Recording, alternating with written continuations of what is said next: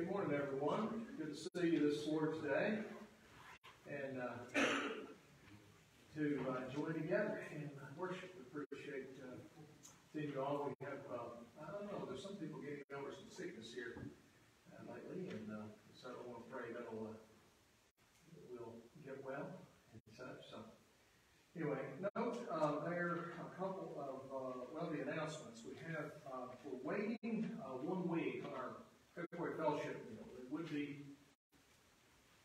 be this coming Wednesday, but I think with the wedding happening next weekend and some of the work that ladies are going to be engaged in for that, we're going to wait a week, and it'll be helpful to folks. So on the 15th, that's when we'll have our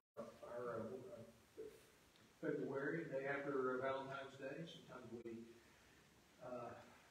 take note of all the sweethearts and some of that February 15th at 6 o'clock. Today, if you will, we asked the members to stick around. We didn't have our annual meeting, and would ask that you stick around for that and have a budget presentation and cover a couple things. One of the things we're going to surprise you with is let you know of the decision to replace the roof. And at least initially, we were starting with the education building, this wing back here, but it's given away. When you pulled up and saw some of the supplies sitting out there that made a lot of progress and should make more progress this week, and so we'll update you on that. But pray for the people doing the work and the safety of the workers.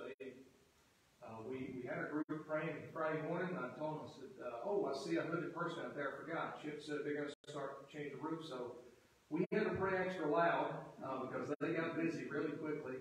Not that we needed to. The Lord would hear us anyway, but it was they got here and got busy on a cold Friday morning. But small groups are meeting, and also just notice we keep announcing this. It's still a little bit away, but if you think you want to share something, you need to commit to it and get on the list. And it's March 25th. We'll kind of get together on a Saturday evening, late afternoon.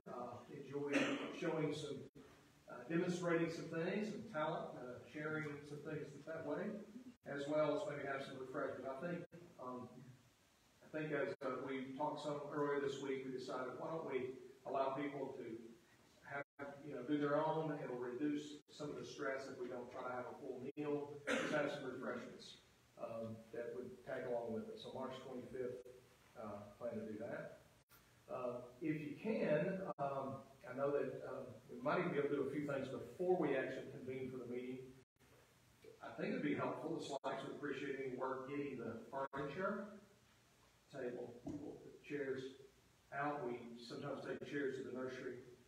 Pulpit and table can either go into the office, or pulpit can fit in the hallway kind of against the wall and tend to be on the way. So if anybody with strong arms want to help with that, I know that'd be helpful. We also need to get these steps down in front. And by the way, they're a lot heavier than they look. So having a few people could be helpful too. But you don't either just drop it down there. And by the way, it'll drop real easy if we just want to control that drop. I think I see a few visitors, and we appreciate you joining us today. Welcome. And if you see one of those blue cards and one of those slots, we would love it if you would leave the information. Tell us who you are. Look forward to meeting you before. Some of you may have already met. I think I'm seeing both sides here, so it's nice. We love a place like this. We love seeing new faces and having people join us for worship. And trust the Lord will bless you today as we gather before Him. Let's take just a second. One prayer concern. We've got a number of things. Send the prayer list out. Steve is grateful. His eye is doing better since surgery, so keep praying for him. You'll see that. Buddy Bowers is at Renaissance Terrace. Continue to pray for him and Kay, as well as some of the other things that are listed here. We'll send you any updates and new things that come up here. Let's take just a second to prepare our hearts for worship.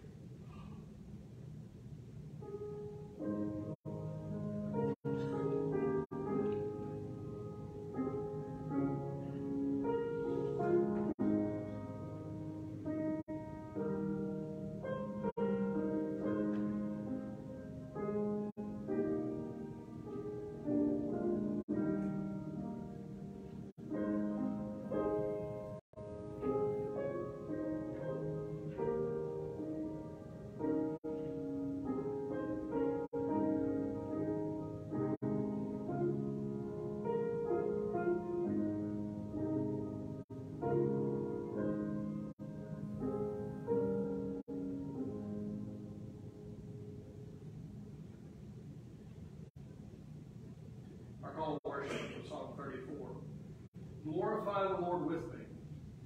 Let us exalt his name together. Our catechism says that the chief end of man is to glorify God and to enjoy him forever. It is a great privilege we have to gather as God's people. It's not that our glorifying him gives him glory or imparts glory. It is to make it known. It makes it known to one another. It makes it known to the world. We are to reflect that glory, to make it known.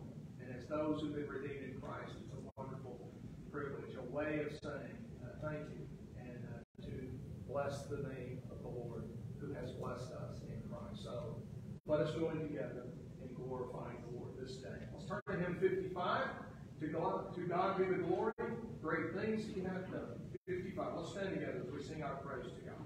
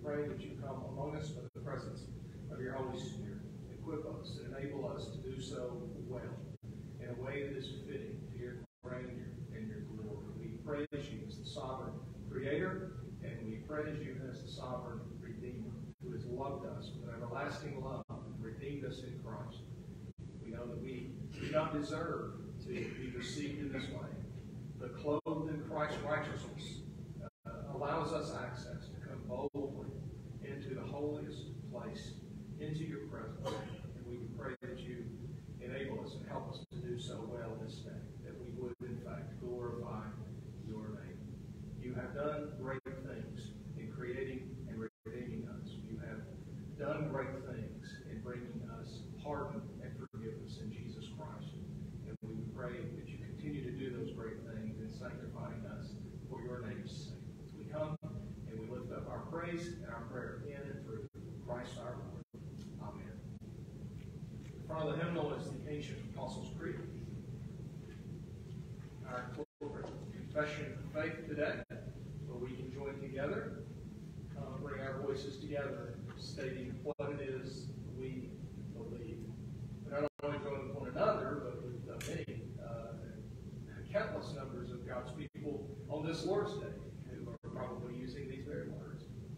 And also those who through the entire age have used these expressions to say what it is they believe about in God the Father, God the Son, God the Holy Spirit, and some of the blessings that come from that.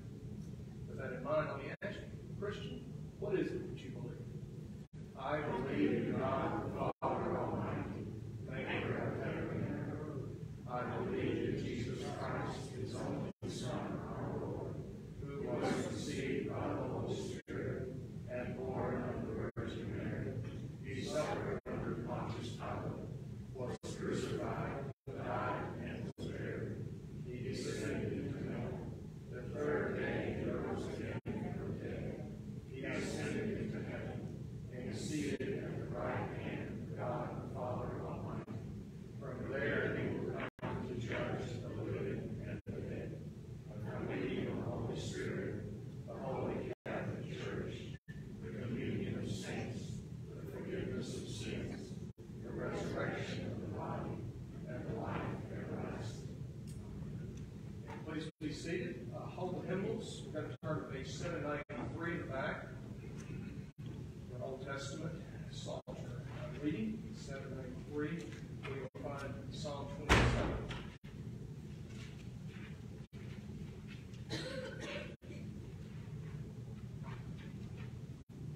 For those of you who made the trip a little more than a week ago for the police grandmother's funeral in Athens, you heard some of this song. Selected verse of most of it. Maybe not in every single funeral I've ever done, but at least 98% of them, I have read this song.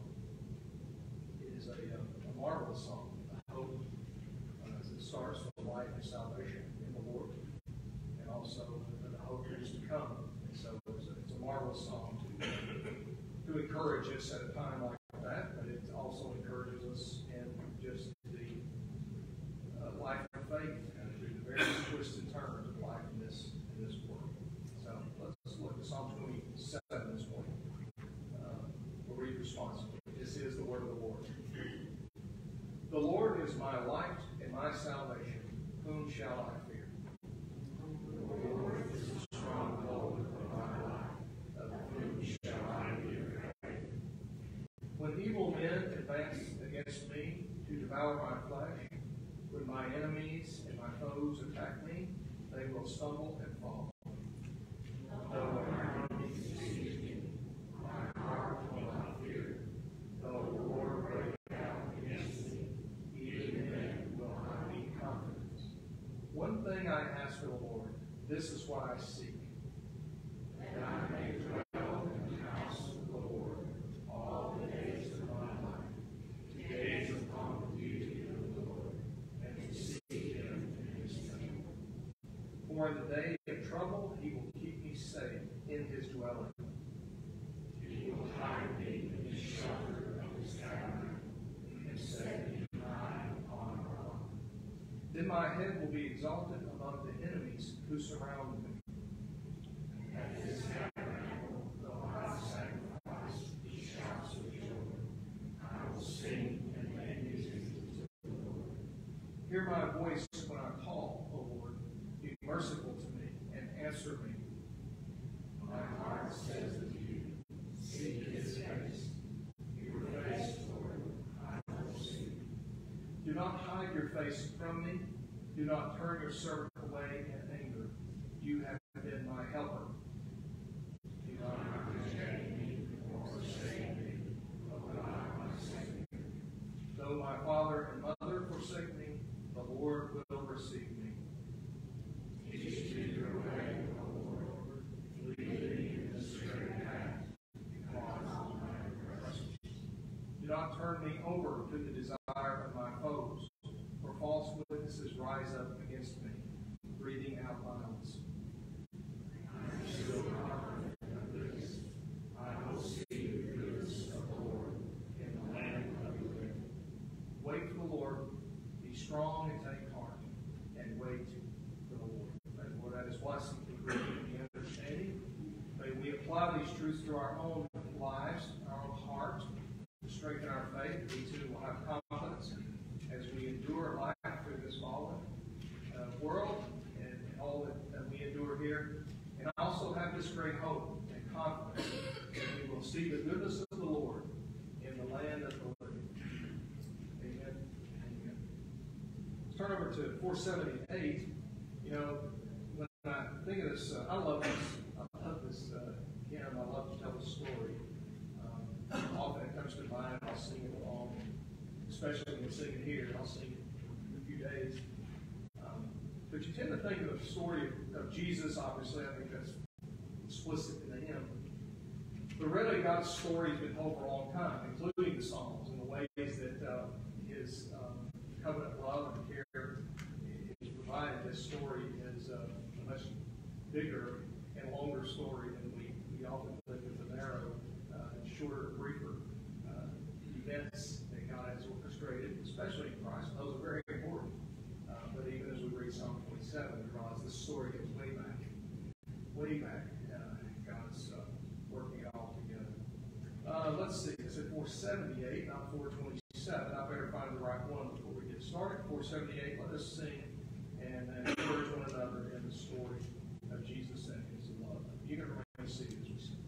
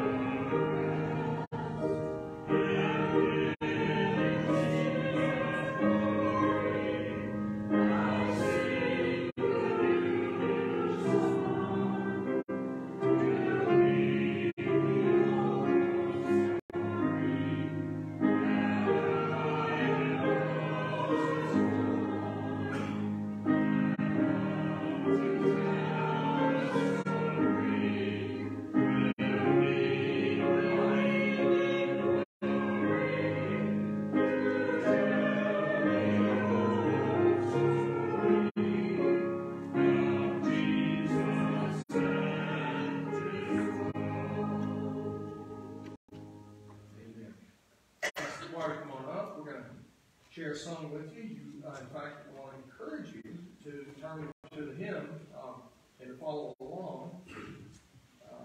Great God, what do I see and hear? You can find it on page 321, or hymn 321, and follow along. It's not that we don't have confidence that we will enunciate, but it will be helpful. It's a Martin Luther hymn, and so obviously the translation it's very richly packed, and we would really benefit. I think seeing the words will be helpful.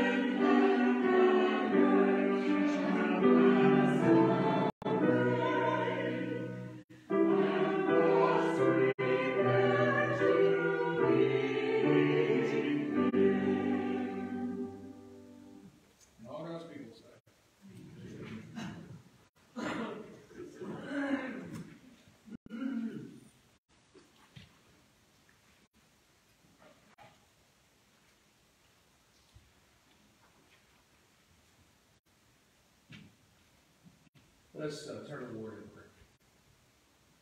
Father, it is humbling to consider our position under you, that you are the great judge.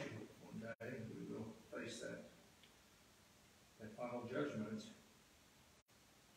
And how beautiful it is to consider that you have provided for us, that we, though guilty,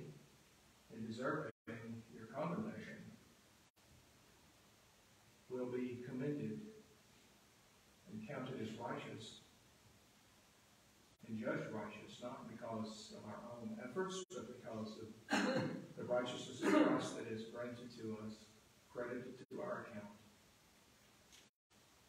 Help us to not only appreciate that truth of our justification by faith and by grace through faith, but also let it influence our daily commitment to you. Help us, by the working of your Spirit, to live out in the conduct of our lives the righteousness that has been counted for us. That we, in fact, would, in reality, show your holiness in our lives, just as you are holy. We're here today because we know we continually need you to shape us and to mold us after the image of Christ, and we more and more need your help to overcome that sinful impulse that continues to be with us. Though we are made new and we have a new ruler in our lives, Christ himself, we still can easily be influenced by that sinful nature. So we ask for your help. We ask for your care and your guidance and your wisdom at work in our hearts, that you would be sanctifying us day by day. Help us to know and to love, to devote ourselves to your word, which is truth, and apply it to our lives, that we would not sin against you, and we would, in fact, fulfill that word and all that it teaches us, that we may be agents of your grace, ambassadors of Christ, reflecting your glory, whatever we do. One of those ways is to intercede for our brothers and sisters. We would pray that you hear our prayers. Help us to be faithful in lifting up the burdens and the concerns of our brothers and sisters in Christ, not only in this particular church, but wherever they are. Give us interest and concern. Move us to pray regularly. We know that's not the only thing to pray for, but we certainly would ask that you help us. For often it is very hard in the midst of suffering and affliction to pray. We have that opportunity, just as Jesus intercedes for us continually as our mediator. We are given the privilege to intercede for others. So help us do that. We do pray for those even today. Some we mentioned. We pray for Bowers, especially Buddy and his health, that you would strengthen him, care for him, provide all that's necessary. We also pray for Kate, that you would strengthen her, enable her to do what's necessary to support and care for her husband at this time.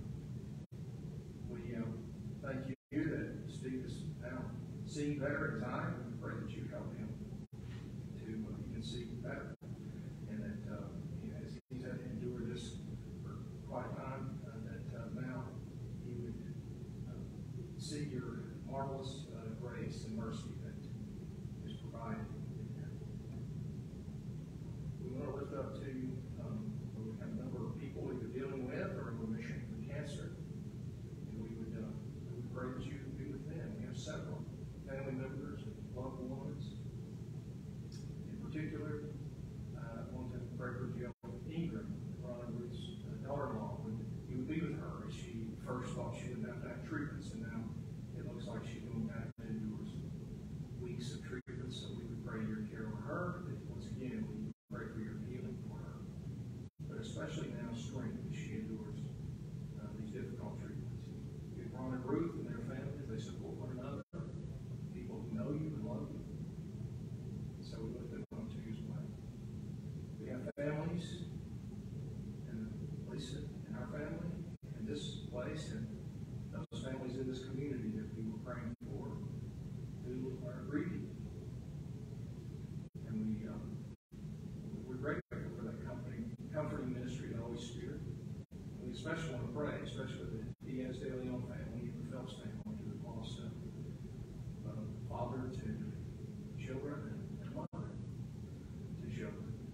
And we know that is going to be a burden for some time. We pray that their hope will be found in you, believing families, that you would care for them, provide for them.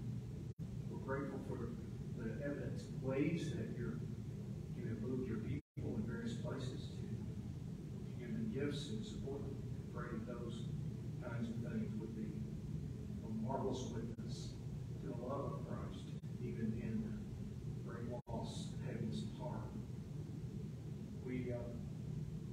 pray for our young people, the young adults, really. We have a long list of those. Some are married, and some are about to be married. And we pray that you care for them, that you direct them. We're grateful having Eric and Tiffany right here with us today. We pray for their marriage. We pray not only for them as a young married couple, but for all of us who are married. We know that that is one of the beautiful places that the gospel is represented in our home. So we pray for your grace to love our spouses well and to lead our children well, whether they're still under our care or adults, and that you would direct us in that. We especially want to pray for Mary, Hank, and John as they enter into this next week, that you would direct them and strengthen them and bond them together in this covenant for your name's sake. Lord, we thank you. We want to pray this morning as we read Psalm 27 and heard about the enemy surrounding them, mindful of the international conflict in Ukraine. We have people we know who are trying to minister and are in communication with folks there. It is a burdensome thing, but it is also hopeful to see your people tenaciously gathering to worship and to minister to one another, even when life is turned upside down. And there's the fear of danger all around at all times. Would your glory be known in that place even now, as dark as it is? And we would ask that you assert yourself, that you would bring your righteousness and justice to bear in that conflict and all across this globe. We pray for revival and renewal in this country and all across the world, that Christ would be known, hearts would be changed, and the fruit of that righteousness would be experienced. We love you. We thank you. Hear our prayers. Care for us, your people, and direct us on in faith and righteousness for your name's sake. For we come to you in Jesus' name. Amen. As the ushers now come forward as we worship to the bringing of our tithes and offerings, and you'll notice that the offering here, there's 88. It's actually the same tune. It'll be different words, obviously, but the same tune is My Hope is Built on Nothing Less. Let's sing the first verse of 88.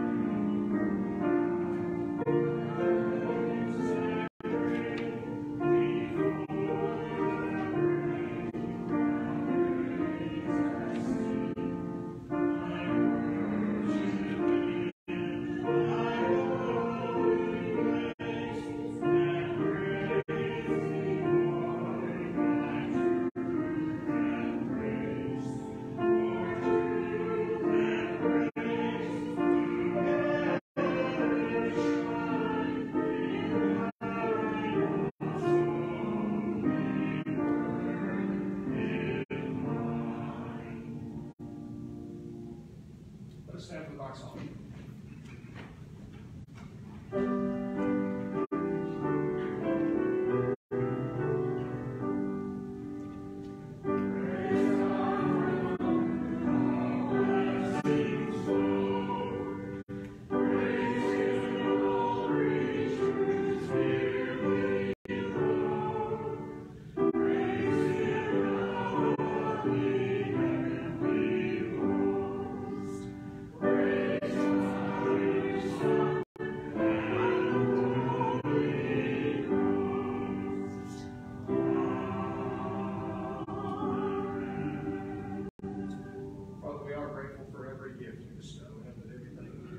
From your hand, and all the spiritual blessings as well as the material blessings are yours bestowed upon us. Make us good stewards of your grace, and make us generous givers to support your ministry and your work.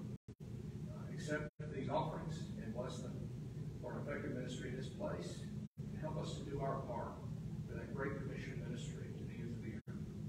We come and bring our offering and our prayer in Jesus' name. We taught his disciples to pray, saying, Our Father, who art in heaven, Hallowed be thy name. Thy kingdom come. Thy will be done on earth as it is in heaven. Give us this day our daily bread, and forgive us our debts, as we forgive our debtors. And lead us not into temptation, but deliver us from evil. For thine is the kingdom, and the power, and the glory forever. Amen. Please be seated. Let's turn to Acts chapter 17. As we continue with Paul and Silas on this second missionary journey, as we say. As it's known, we realize that they probably had a mission trip when they went to take relief funds to Judea and other places before they started the trip. In terms of a true journey and missionary effort, it was later, and this is the second one. We have seen how God is directing them and sending them to places that they would not have planned, and is providing for them and doing dramatic things. Last week, looking at some of the things that happened in Philippi, in the dramatic way the gospel was proclaimed, received, the opposition, they're being thrown into prison, and then being delivered miraculously, and the effect that had on the Philippian jailer. You'll see, as I've said probably numerous times, how the gospel and the word going forth is having its effect, one way or the other, as they continue in this missionary journey. And we're going to see here in Thessalonica and in Berea, it continues to do so. So Acts 17, let's turn there. We'll read down to about verse 15 here. Visiting two more cities, and at least the second one, we're going to be rushed off at night to get away from some issues here in Thessalonica. Okay, so let's take a look. Acts 17, 1 through 15. This is the word of the Lord. When they had passed through Amphipolis and Apollonia, they came to Thessalonica, where there was a Jewish synagogue. As his custom was, Paul went into the synagogue, and on 3 Sabbath days he reasoned with them from the Scriptures, explaining and proving that Christ had to suffer and rise from the dead. This Jesus I am proclaiming to you is the Christ, he said. Some of the Jews were persuaded and joined Paul and Silas, as did a large number of God-fearing Greeks, and not a few prominent women. But the Jews were jealous, so they rounded up some bad characters from the marketplace, formed a mob, and started a riot in the city. They rushed to Jason's house and searched Paul and Silas in order to bring them out to the crowd. But when they did not find them, they dragged Jason and some other brothers before the city officials, shouting, "These men who have caused trouble all over the world have now come here, and Jason has welcomed them into his house. They are all defying Caesar's decrees, saying that there is another king, one called Jesus." When they heard this, the crowd and the city officials were thrown into turmoil. Then they made Jason and the others post bond and let them go. As soon as it was night, the brothers sent Paul and Silas away to Berea. On arriving there, they went to the Jewish synagogue. Now the Bereans were of more noble character than the Thessalonians, for they received the message with great eagerness and examined the Scriptures every day to see what Paul said, to see if what Paul said was true. Many of the Jews believed, as did also a number of prominent Greek women and many Greek men. When the Jews in Thessalonica learned that Paul was preaching the word of God in Berea, they went there too, agitating the crowds and stirring them up. The brothers immediately sent Paul to the coast, but Silas and Timothy stayed at Berea. The men who escorted Paul brought him to Athens, and then left with instructions for Silas and Timothy to join him as soon as possible. This ends the reading of God's holy word. So, with two more, I guess we actually see another city that he's going to go to, and we will look at that next week in Athens. But for now, we see after leaving Philippi and moving on, they continue on a trip of probably about 100 miles. Okay, so we're not looking at just moving down to the next community or next town or village. They move on. It says as it begins that they go through Amphipolis and Apollonia. Does that mean they did no ministry whatsoever? They proclaimed, I don't know. We're just told they moved through there. And it seems like the primary concern was to go to these most prominent cities and first start in particular places like the synagogues and make known the gospel, and especially the identity, the purpose, and of who Jesus Christ was, especially fulfilling what the Old Testament anticipated. Now, that doesn't mean they didn't talk to people along the way, but Luke, as moved by the Holy Spirit to write this down, didn't tell us anything about that. Just as they traveled through there, again, to cover 100 miles in those days would have taken a while. And so, now you can jump in, jump in your car and be there in less than 2 hours, but that's not the case in Paul and Silas' situation. They had to travel on foot and perhaps other ways, but it would have taken a while. Probably along the way, they worshiped and they prayed. Even when they were in prison last week, we saw they would sing and they would pray. And the other prisoners knew about it. So they must have been doing it out loud. They must have been doing it in a way so others would know. I would think that's probably an enduring quality of their Christian witness. But what God wants us to know specifically is to see about their particular ministry as they get into the cities and they go to the synagogue.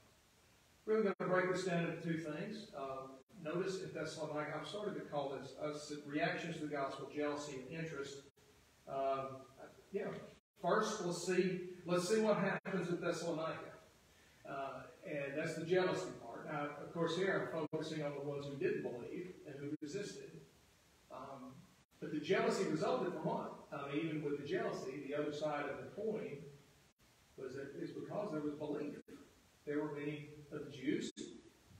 There were many of the Greeks in the area, the God-fearers, the Greeks who would come to synagogue and pray to the true and living God. And, of course, Luke, in both cases, both situations, you'll notice he specified women.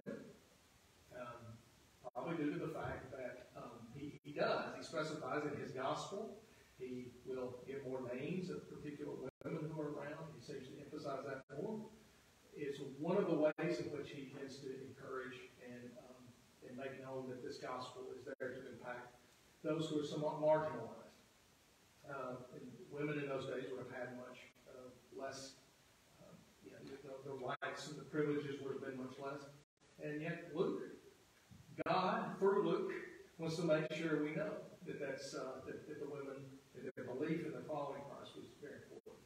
So in Thessalonica, that's where they start. Let's look at this. There's actually a double response,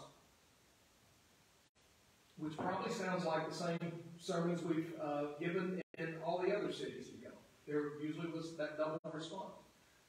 Berea might be an incredible exception in that the ones there tended to be very interested in Paul through. We'll talk about that in just a second. The problem came from those who left Thessalonica and come to Berea to stir the trouble. And we've seen that happen as well already.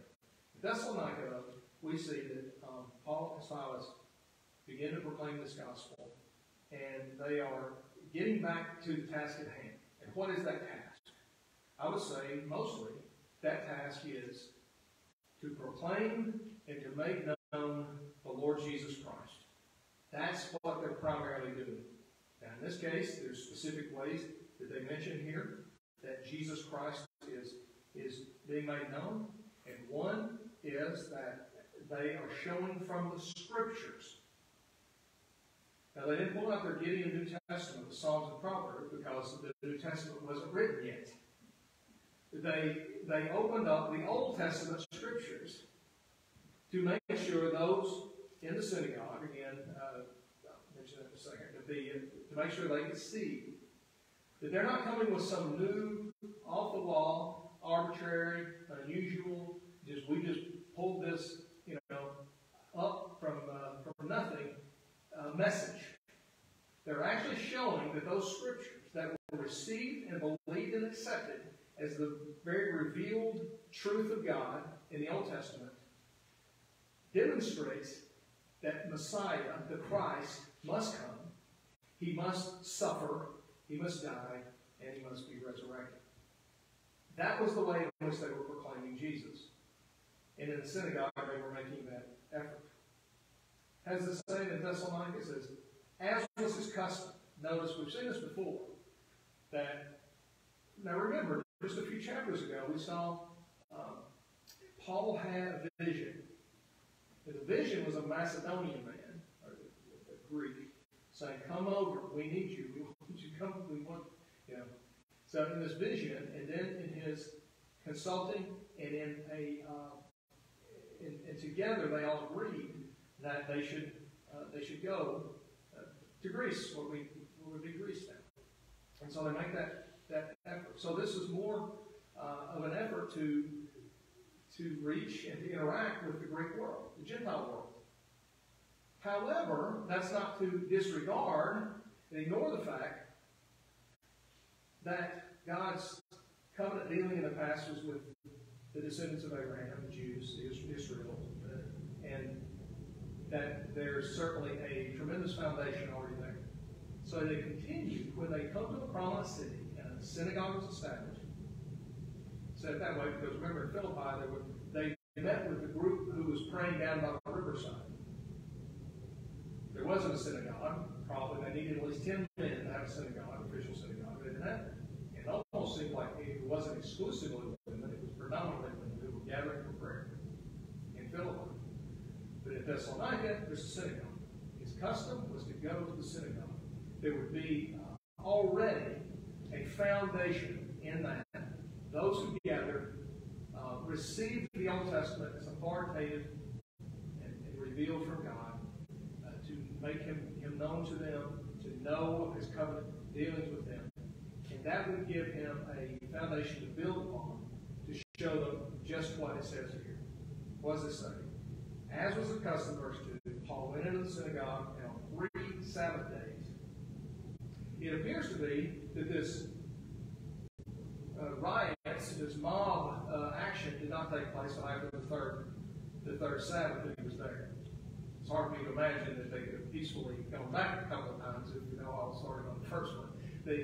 For two Sabbaths, he did some things, said some things, and maybe on the third, it culminated into driving it home very forcefully that Jesus Christ and what they knew, and what they observed, what they had witnessed in his life and resurrection and his appearing, they drove that home, and then many believed and responded. Or it says some did, I guess I should say. Some. Enough that the rest of them really get worked up over. And so, but what are they trying to show? Explaining and proving that Christ had to suffer and rise from the dead, and this being from the Scriptures. Reasoning this from the Scriptures. Okay? And then, of course, it goes on that Jesus, this Jesus I'm proclaiming is the Christ. Is the Christ. He is the expected anointed one. He is the expected Messiah in the Old Testament. That's where that is the essence of Christian ministry. It was the essence of Paul and Silas's message as they went out. It is at the core. We have to make sure we keep it there at the center and at the epicenter of our ministry. And that sounds weird to say, right? That a Christian church ought to mainly be about Christ. And yet all over the place, churches are so easily pulled away. Sometimes many good things may arise. But before long you can find out that those good things replace the central thing, and then it can be lost. Not necessarily completely lost, but it can just be, the target is wrong. We exist because of Christ. We're saved because we accept and receive and trust in Christ alone for our salvation. He is the one who has done everything to secure our salvation with God and our righteousness with Him. So we can't push Him to the side. And by the way, you don't push Him to the side after you become a Christian. He's still the center. We often will say, okay, accept Him as Savior, but you also accept Him as Lord. He's the Lord of your life. He continues to lead it. You can see Paul and Silas here emphasizing Christ in the synagogue, building on the foundation of the Scriptures that they already had. They're showing from those Scriptures that He had to suffer, die, and be raised again. Yes, the resurrection. The resurrection is not easily, easily and prominently found in the Old Testament, but it's there. And if you remember, even those believers on the road to Emmaus in Luke's Gospel, when Jesus walked among them, He demonstrated that He must suffer and die and be raised again from the Scriptures, the Old Testament. One could say that even Psalm 27, we read a minute ago, where, yes, we're reading it as if believers can read those, but it also, at least one of those verses suggested this was a psalm that reflected the experience of Jesus, his being harassed and ridiculed, and yet his confidence was still in God. Jesus fulfilled Psalm 27 in his experience like none of us ever will. And yet his hope was that he would see the glory of the Lord in the land of the living. He died and suffered, and then he was raised to life, and he's ascended to heaven in glory, in a way that you need to his role and position. That would be play, but that's you have to see that. Or another place where, like Jesus brought up among the scribes and Pharisees, didn't you see where David said that you would not abandon me to the grave and would not see decay? Well, we know exactly where David's buried. He died and his body is still in the grave. Well, who was he talking about? Well, he was looking forward to another who would come, who would not be abandoned to the grave, who would not suffer continuously death. Who is that? Well, that's Jesus. Also, you might even look back. Isaiah 52, the end of 52 and 53, we often read when we talk about the suffering of Christ, but there is one verse there as you get to the end, talking about Him suffering, being stricken and smitten for our transgressions, but then there's one verse that says, He'll be restored to the light, or the light of life. Sometimes it's spelled out that way in English translation. The resurrection is there in the Old Testament. Not as direct and prominent in the way we see it in the Gospels and how it's proclaimed in the epistles, but it's there. And Paul, his ministry was about that. They had proving from the Scriptures Jesus suffered, died, and was raised. Now, notice this jealousy that results. They're upset because some follow him. Jason included, the director, the leader of the synagogue, and others, they get this mob together. But notice what they say. Their charge is not about, as in other places they were brought forward, the charge is not about them proclaiming an illegitimate religion. Okay? Because the Romans had a lot of flexibility among religion. The Jewish religion was a legitimate, an acceptable religion. Christianity kind of lived on because it had, grown out of that, they accepted it. They didn't make that case. What did they make the case? What was their case against them? These men who caused trouble all over the world there, in verse 6, are now here making trouble. And Jason has accepted the man and this sort of thing.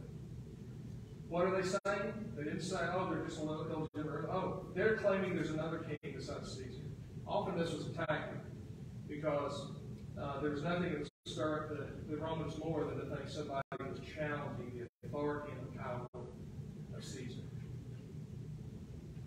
And so they claimed they're causing trouble here. They're disturbing the peace that the Romans give to us. They're causing this disturbance. Completely disregarding. And by the way, notice this. This is a tactic that Satan has influenced going back to the beginning. They're saying something true, right? There is a king other than Caesar. There's a king other than Caesar. But they're completely distorting and perverting what they believe about that. Don't be surprised, Christian, when people take the very things that are sacred and beautiful about the Word of God and the truth of the gospel, and they take that and they twist it around a little bit to use it against us and to reflect it in a very poor light, in public. They did believe the truth. They were saying something that was very true. It's not me, is it? I don't think so. Okay, good. I thought I'd double check before I come up here. Anyway, they stated truth. Remember, this is the tactic. Did he really say? Did he really say not? Did he? I think God really He doesn't want you to know good and evil like He does. Did He really say? The question is distort what is said, the truth. Satan will use and influence people to use truths that really mess them up in order to reflect on God, on Christ, and on us, reflect us in a very bad light. Don't be surprised when that happens. Do you know why God's big enough to handle that? And He's big enough to sustain us in the midst of that, just as He did Paul and Silas. In this case, we don't see them getting arrested and suffering as a result. We actually see them delivered. Now, we saw in Philippi that they weren't always delivered. On that occasion, they were arrested, they were put in the stocks. They were delivered only, but they had to suffer for a while of being incarcerated. But in this case, they get away, and they're sent off to Berea. So, the gospel's proclaimed, there's belief, and then there's a jealous resistance that distorts God's truth. It's sort of like in Romans 1. They deny God's truth, but in some ways they take that which is true that God has revealed and sort of do something with it to make it something else. I think it's one of the reasons why we have to be, sly serpents, innocent as doves, when we begin to speak about the Word and the gospel in public realm, where people they don't have a foundation, they don't have an understanding. People have told me, listen, be careful, because anything that can be misunderstood will be misunderstood, and it can be used against you in any way that you cannot predict. And that's exactly the truth. That's the way it happens. We do have to be kind of careful and prudent in that, and seek the Lord's help in making His truth known, and to preserve it even among those attacks and the perversions that will happen. Now, in Berea, there's a simple thing. There's a jealous opposition. That Berea is the best example of a proper, humble response that people ought to have to the proclamation of the gospel and of the Word of God. It must have been a relief for Paul and Silas to finally come to a group of people and say something, telling them about Jesus in the Old Testament. And they said, you know what? Hey, let's sit down and study this. I remember being in graduate school, I did some basketball officiating there. Don't get into basketball, stick with baseball. At least you have the mask on. I remember there was a church called the Berean Bible Church. I think that school was developed up there, or came out of that. But they hired officials to come, not because they needed to, because it was a wonderful, they really exemplified the name of Berea. It was a wonderful relief from all the other church leagues I had officiated in. They didn't need officials, but they had them anyway. They simply wanted somebody there to kind of blow the whistle when this or that happened. And it was like a big fellowship event. The men and the boys were out there playing basketball. Women and children over here, they're just hanging out, having a great time in this gym. And I thought, there's no need for officials here. These people love each other, and they just enjoy being here. It's a marvelous Christian testimony of how it ought to be when you want to get together and do something that promotes health and Christian fellowship. They exemplify that. I always like that.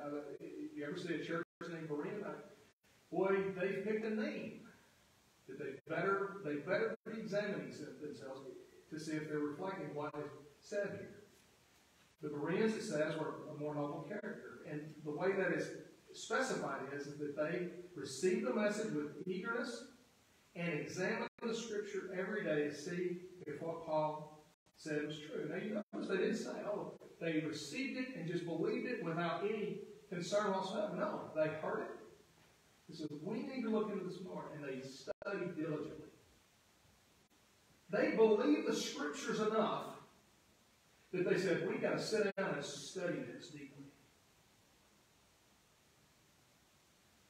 It says many of the Jews believed, as did also a number of prominent Greek women and Greek men.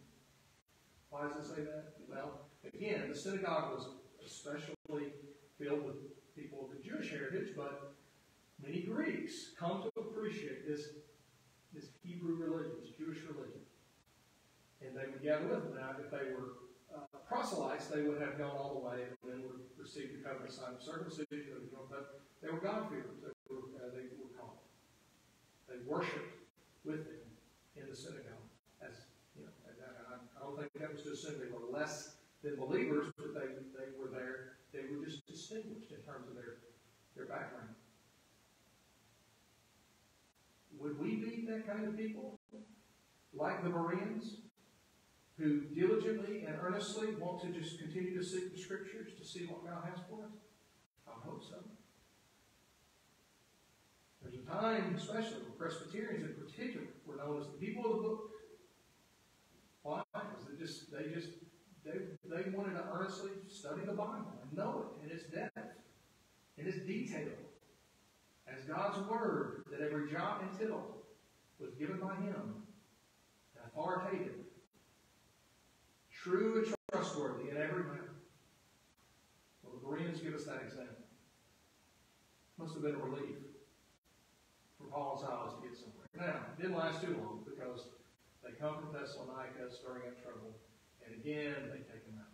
The Lord's deliverance and relief there, but before it happens, they have ample opportunity to make Christ known to the Bereans. The gospel, the Lord Jesus, and the proclamation of it is going out and it's having its effect. Yes, there's a jealous opposition, but there's also a godly, honest, noble interest. We have to stand firm against that jealous opposition, being wise as serpents, innocent as doves, proclaiming it, and we must take full advantage of being careful to teach this word and this gospel carefully for those whose interest is piqued, and they want to earnestly dig in like the Bereans.